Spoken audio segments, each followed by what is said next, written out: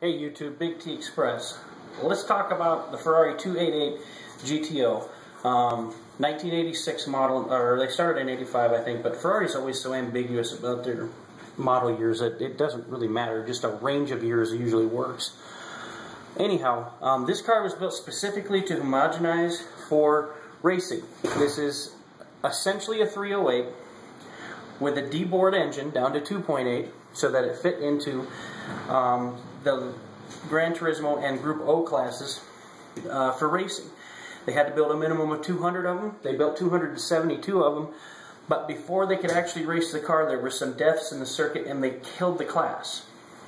The officials of Le Mans killed the class, so the cars never went on the road racing.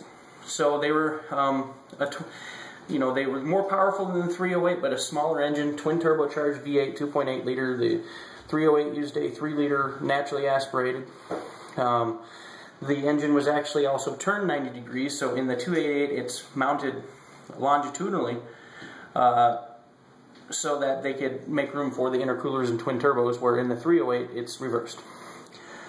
But anyways, very cool car. I got a couple cool ones from Hot Wheels. This one is I don't think it's a Boulevard, it's a Garage Series one with the wheels with tread, metal on metal, nice detail.